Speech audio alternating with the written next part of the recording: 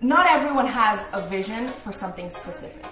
Everyone's got a gift, right? And one of ours is this. And I think a lot of times when we put out themes, people take a quick glance on it like, oh, I don't really want to do that. That looks like this or that looks like that. And they don't really get excited because they don't really see the vision. And it's okay. Like, I know not everyone gets excited about every theme, but I think that it's important when you're in this journey and you're being coached and you're all new at this and this isn't your thing. Even if you're great at fashion, this isn't your thing, right? Like, no one puts this together or looks at how this is going to play out and how this is going to look and how this can be pieced together, how we can do it. Like, that's our thing. A lot of times people will brush off a photo shoot or will brush off an outfit that I recommend because in their mind, they can't see the vision in that moment. And then after, they always regret it. That last photo shoot, maybe we were like, oh, I don't really want to do like car, or like, we're going to do rain.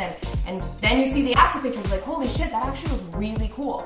Just because you can't see the vision doesn't mean that it's not going to be epic, or doesn't mean that it's not for you. Maybe somebody glanced at these videos and was like, wow, that looks like some old shit. Like, I don't really want to do that, right? But the moment that I can paint the picture for you of fur coats and cigarettes and pearls and body paint and martini glass, now it sounds completely different. So we do our best to paint the picture with a video initially, but I recommend, and you know, as one of the people that's guiding all of you, I highly recommend when you see anything, you at least take a second and say, okay, like, this is not really like my wheelhouse, but maybe I don't see the vision. Let me explore it, or let me go all in anyway. Exactly. Tiffany's another one, like, wear this. And luckily a lot of times she listens to me, and it's not because I know everything. And I know that everybody's got a different personality. And as a matter of fact, what I do is tailor what I'm saying to somebody's personality, right? A lot of times I'm like, this is gonna be fucking epic on you. I would never wear it, but it's like I'm looking at you and your taste and your personality and your physique